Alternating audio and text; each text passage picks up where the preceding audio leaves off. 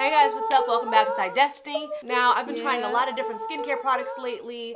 My skin has definitely changed since pregnancy, and I still have events and stuff to go to, so I really want to make sure, my skin, hair, everything is on point. That way I'm ready to go. So one of the things that I've been doing is kind of trying a bunch of stuff, and I don't know, I have so much product in my bathroom, I felt like I kind of wanted to go back, give things a second chance, see how I like them, or see if I really didn't like them. So this video is going to be all about products that I thought I hated. These are products that I tried or kind of didn't really give a chance and immediately kind of put them on the back burner and was like, I don't really like this. But then, after a couple times of using it, I kind of came around and decided that I really do like these products. Some of these are a variety of different things. Some of these are natural products, some of them aren't. So just to FYI, for some of you that, have been watching my channel for a while and know that I do some natural products. So I will be mixing in some things here and there. So the first thing that I want to start out with and say that I was absolutely wrong about is the Clarks Botanical Night Cream. Oh, the Retinol Rescue Overnight Cream. So when I first got this in my makeup subscription bag, I kind of looked at the packaging and was like, oh, the packaging looks a little cheap. Keep in mind, they do send you some sample sizes for stuff that's a little bit more expensive. So I don't know, I just looked at the packaging, I totally judged it by its cover and wrote it off. Then I kind of smelled it and was like, okay, it smells really nice, but this isn't really what I'm looking for. I don't know if this is natural, I don't really know what's in it, blah, blah, blah, whatever. Put it on the back burner.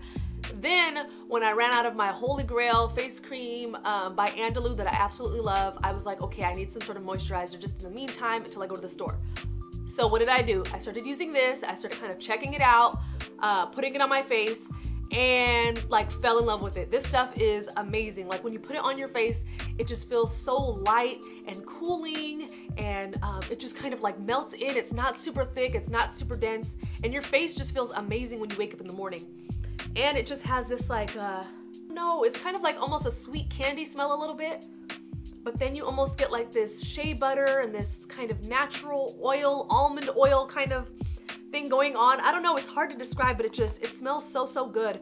And I found myself excited at night to do my skincare routine so I could hurry up and put this on. Then I went online and was like, okay, I might as well just pick some up just in case.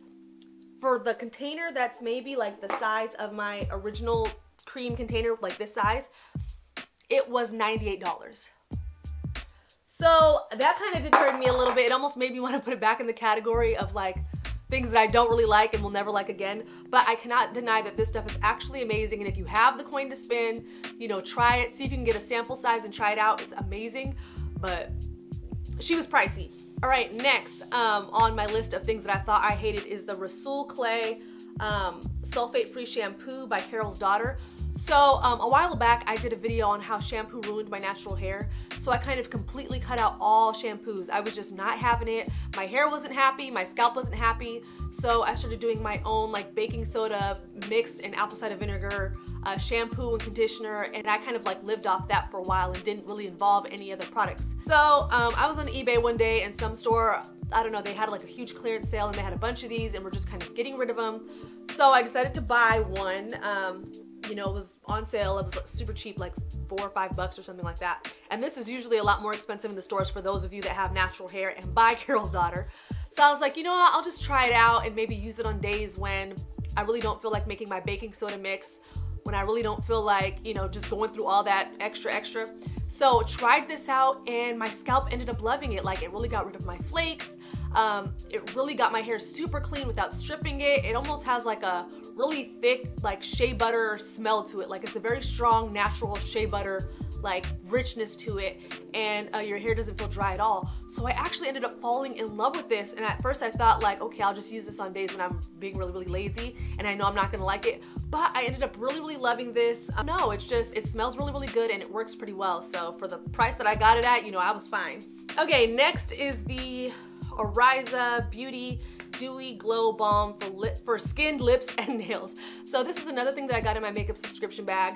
Something else that I just really wasn't excited about, and I feel like all these makeup companies are jumping on the bandwagon with all-in-one balms that you can use on your lips and your face and your hands and your nails and all this kind of stuff, especially with a lot of the brands that are coming out now that really are going for that natural model look. You guys know some of the brands that I'm talking about. So I don't know, I just wasn't excited about this, and one day I was going to bed, I was super tired, this was sitting on my nightstand, and I tried it and I put it in my hands and I was like, oh, this stuff kind of looks like Vaseline. Like, what is this, like the new high-end version of Vaseline? Like, I could just get Vaseline if this is all that it's gonna be. Rubbed it into my hands, went to sleep, and when I woke up in the morning, my hands were super, super soft. I smelled my hands, I put a little bit more on there, kind of rubbed it in, and this stuff has such a really nice, natural kind of like a sweet almond kind of, sorry about that, guys, my memory card ran out. I did a fashion show this past weekend.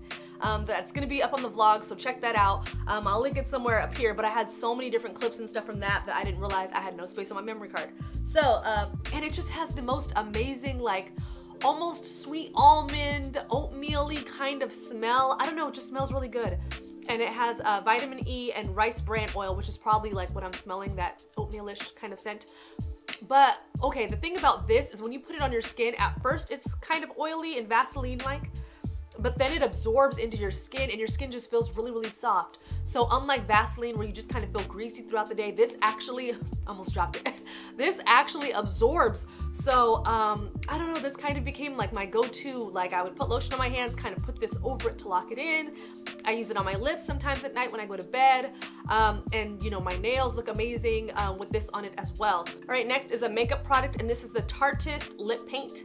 So there was a lot of mixed reviews about this when it came out. Some people were like, I love it. Some people were like, I hate it. I hate these lip tints. I hate how drying this is. And that was kind of me a little bit when I got this. So, you know, I got this, I put it on, and I was kind of like, okay, it's kind of messy. The applicator isn't super precise. And this is one of those things, like, you put it on and it dries down like immediately. So you really have to know what you're doing. And I think that that's one of the things that really got me about this, where I was just kind of like, I really don't want to use this product, is it was kind of messy at first. But it's like, if you can really get the application good and flawless, like, I really take off a lot of product before I start applying, that way it doesn't get too crazy. And I make sure to put a little bit of chapstick on underneath. This product, it lasts all day. It looks amazing. I actually wore this to the fashion show that I just mentioned to you guys. So check that vlog out again. I'm wearing this in the video. I don't know, it goes on so beautifully and it looks amazing. Like, it looks amazing on camera, it looks amazing in person. It doesn't get all like crackly and flaky and stuff like that. I did put on a little bit of chapstick over it just to make sure that my lips were prepped and nice and moisturized, and then moisturized on top of this product. And I think that definitely helped. So I will be using this again in the future, and the color itself is just, it's gorgeous and it's a great product. So next I have the Nano Liner by Absolute New York. So as you guys can see, I definitely love, you know, winged liner. So when I got this, I was kind of like, okay, like this, like, look at this. It's so small. Ultra fine precision liquid liner. Okay, so I really wasn't excited about this. My eyelashes aren't super long. They're not super, super curly. So it's like, when I put an eyeliner on, like, I need that mess to pop out. So when I got this, I was kind of like, meh. This little flimsy liner, I don't know what I'm gonna use this for. Like, is it a daytime look? I might as well just not even use it at all. But when I'm in a rush and I'm trying to go somewhere and just look like halfway decent, and I just put like a small little line over the top of my eye, like, this thing really, really gets in there, because my eyelashes, like, I don't know, they're kind of layered and staggered kind of awkwardly. So sometimes when I use a thicker eyeliner, it still looks like I have like a gap between the liner and my actual like eyelashes. So the thing about this is it really, really gets in there between those lashes and really makes my lash line look more full. So this has definitely become one of my favorites and go-tos when I'm in a rush and just really need to go run some errands or meet up with somebody for brunch and want to look awake. Next, okay, this has completely rubbed off because that's how long it was sitting in my makeup area without being used, and that is the Pacifica. It's some kind of lipstick by Pacifica, that's all I know, and it's in this like smaller tube, and it's more of like a, not super, super matte, but slightly matte. When I first got this, it kind of smelled like crayons, and that kind of turned me off. I used it a few times when I would film, and I just kind of gave up on it. But same thing with the Tarteist lip paint, is when I would add a little bit of chapstick, put this on, add a little bit of chapstick over it. I don't know, this became like such a nice, creamy, you know, wonderful application.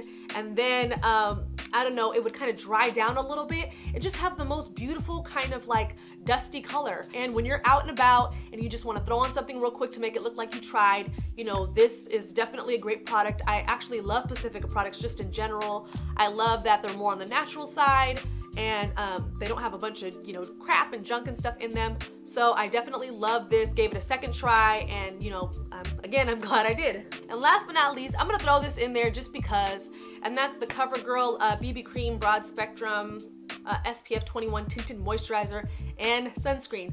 Very long name. Way back before Fenty came out, I was on the hunt for foundations. Now, for some of you that are makeup artists and can really tell by my skin type, like I am a neutral.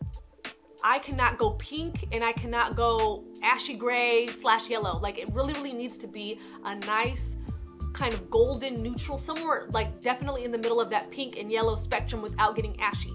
So I was roaming around the store at Target. The lady there was trying to help me swatch, grabbed like a bunch of cheap foundations for me, let me take them home. And I tried this and was just like, okay, it's BB cream. You're supposed to be able to put this on by itself and just walk out, and this had me looking crazy. It's very pink. It's very much on that pink side of the spectrum, and I looked weird. So I kind of gave up on this product. However, when Fenty came out, Fenty has my summer shade. So when it was winter time and I was trying to look for something for, you know, in the Fenty range, something that was the closest to my skin tone was actually a little bit more on the yellow side. That's what I'm wearing today. And so one thing that I found out is, those of you that use Fenty know that it dries down very quickly, like it's like matte pretty much. So I actually started mixing a little bit of this with the Fenty and found that I got the best of both worlds. Fenty has more coverage, it's more on the yellow tone, this is more on the pink tone, so when I mix it together, it actually comes out to being my perfect shade. And before it gets too hot and too deep into summer, this actually gives me a little bit of moisture and a little bit of SPF, which I love because the Fenty doesn't have SPF. So I decided to give this another chance, and I'm glad that I did because it actually mixes really well with some of the higher end foundations that are more matte, and it kind of gives my skin kind of like this more dewy natural finish that I love, as y'all can tell. And it just kind of pulls back from that yellow a little bit so that it blends in a little bit better with my skin tone. So I decided to keep it for that. I'm glad I did because I was about to throw this away and just kind of give up on it. I thought it was absolute crap. But if I mix in a couple little dots of this with my foundation, it actually works out pretty well. So if you guys enjoyed this video, I just thought I'd try something new and kind of give you guys kind of my feedback on products that I had completely like nixed out and decided to kind of go back to. And like this video if you want to see more. I'll be posting more as usual. Make sure to do well and be well, and I'll see y'all later. Bye.